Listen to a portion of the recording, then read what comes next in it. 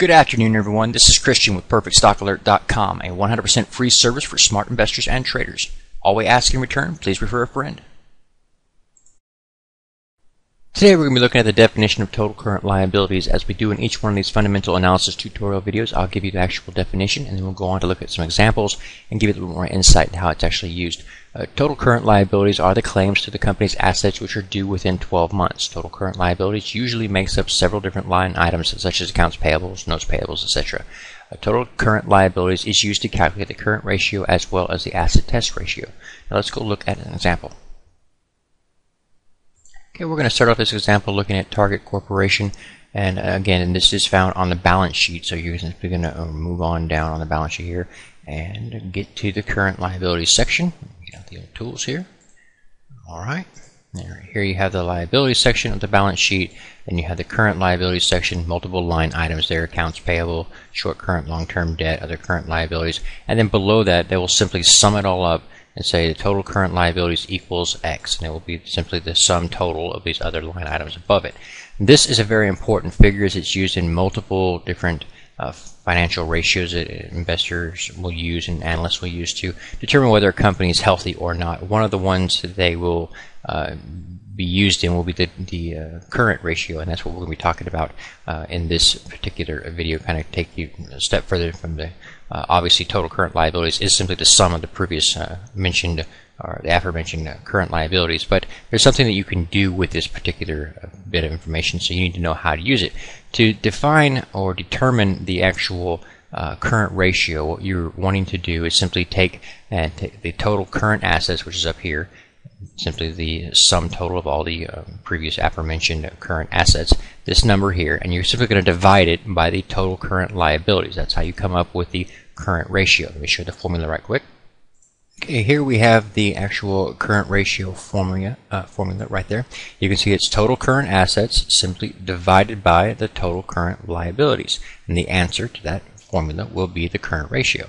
Looking at Target, TGT, you can see that total current assets equals $16.4 billion and total current liabilities equals $14.2 billion. So we simply take this figure here, plug it into our formula right here, then take this figure here and plug it in right here. So we take the total current assets of $16.4 billion, we divide it by the $14.2 billion, and we come up with a current ratio of 1.1513. What does that mean? That means they have $1.15 for every they have $1.15 in assets for every liability or current liability that they have due. So that's what you'd want to see. That's the standard that you look for. Is you got to have at least one. If a company has, $2 of debt due this particular month and only $1 in cash, there could be a problem there. So you want to find a situation where they have, of course, enough money to pay off their expenses, their current liabilities, because those are going to be the items that are going to be due within the next 12 months. So it's very important to find that. Benjamin Graham, Warren Buffett's teacher, would recommend finding companies that had a 2 or better. Basically, they had $2 for every dollar of liabilities that they had current. So that's an important little tidbit of information. If they were to have too much cash on hand and not, for example, 2 would be good because you'd have enough to pay the expenses that are due not only for this year but for next as well. So if there was something to come up, some little storm on the horizon or something, they could actually weather that storm rather well. But if it were too great, like you would see as 6, 7 or something of that nature, then that may just indicate the company is not very efficient in managing their cash. They should be deploying that cash rather than just let it sit there on the books. So something to note. There's also rare cases where you will find the current ratio below 1, and that can be a red flag or something that can just be hidden there that you need to dig out. So we're going to show you an example of that. Okay, for this other example, we'll be looking at Walmart Stores Incorporated, looking at the balance sheet, of course. Let me switch over here to the annual data, so we're comparing apples to apples. We scroll on down here and we can see the total current assets are $54.9 billion, and we move on down a little bit further. We see the total current liabilities are $62.3 billion. Let's plug those numbers into our formula and see what we get. Okay, here is the Walmart data, looking at WMT right here. Total current assets are $54.9 billion. Plug that in right here to the total current assets section. Take the $62.3 billion, plug it into the total current liabilities. We simply take the $54.9, divide it by the $62.3, and we come up with a current ratio of 0.88. That means they have 88 cents for every dollar that they have of current liabilities going to be due within the next 12 months. So they basically are showing that they don't have enough of cash to actually meet their objectives of this month, this 12-month cycle there. That is worse, of course, than the 1.15 condition here that you see on Target. Target actually has more cash on hand. So what's the catch here? Is Walmart in a bad spot? Actually, no, in this particular case it's not, and I've chosen this case just to make an example. Let's go back to the balance sheet and I'll show you guys a couple of things. It's important to note whenever you're looking at the balance sheet, again, we're now looking at Walmart stores, and we're going to move on down here to the liabilities and start there. Whenever you're looking at the total current liabilities, these are, or this is, the money that the company is going to have to pay within the next 12 months. You know that because it's current. And whenever you're looking at this, you know that the accounts payable amount here, this is an actual figure that the company will have to pay. They get that figure based on the invoices that they're sent, and they total those up, and then that's the amount that they have. The short, current, long-term debt, you've watched the videos discussing what this is. This is actually a piece of the long-term debt that's due within the principal that's due within the next 12 months. That's at $6.3 billion there. Other current liabilities, we've talked about that as well. You have to go dig into the actual annual report or the 10K to figure out what is the actually in that. It's going to be different for every company, but this is an actual $26 million that they total this up. This is all the real expenses that companies have to pay. That comes to be $62.3 billion. Now let's look up here at the total current assets, and you'll notice here you've got a figure here as well. But not all the numbers listed above are necessarily what's really here, and here's why. You can take situations like the inventory is a perfect example.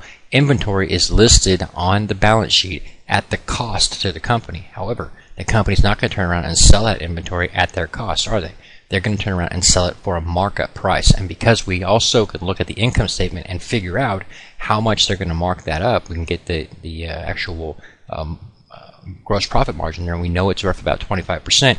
We can simply take that $40.7 billion, add an extra 25% to that as being the markup, and we'll find when we do the math that way that the Walmart's current ratio jumps to being over $1. So you have more than, the current ratio is actually 1.05 or something like that when you add in all the extra numbers. So it shows you that even though this one looks like it's got a 0.88 current ratio, it's actually a 1 on the current ratio standard there. So it's perfectly in line. They're not in trouble in any way, shape, or form.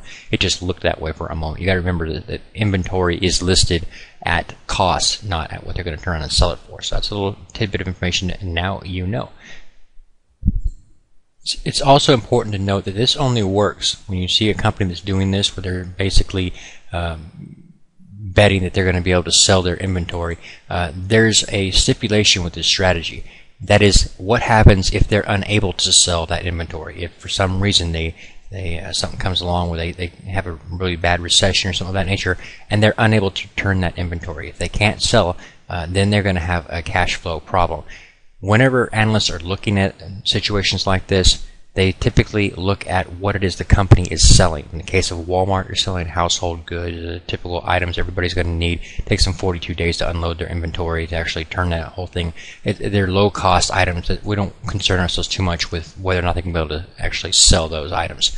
If we were looking at a company that sold Learjets or something of that nature, high-ticket items, then a serious recession could actually crimp their ability to unload that inventory, and that could be a red flag there that the company could get into trouble. It has a current ratio that's too low, and they're betting on their inventory. That's why the acid test ratio was invented. It basically turns around, takes the current ratio, and makes it a little bit harder. It states that it's run mathematically the same way. You use the total current assets, or you use the current assets divided by the total current liabilities. However, you do not count inventory or other. So all you're counting are net receivables and higher.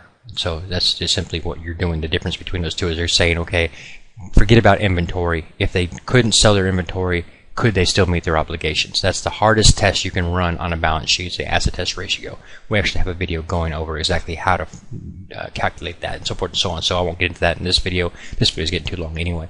But now you know basically everything you need to know about the current ratio, and you also now know the actual difference between assets and liabilities is that the liabilities are actually written down on what they have to pay, and the assets, some of them are written down at what they cost them. Please take a moment to review our disclaimer. The information provided herein is our opinion only. Under no circumstances do any statements here represent a recommendation to buy or sell securities or make any kind of an investment. You are responsible for your own due diligence. To summarize, we do not provide investment advice, nor do we make any claims or promises that any information here will lead to a profit, loss, or any other result. These videos are for educational purposes only.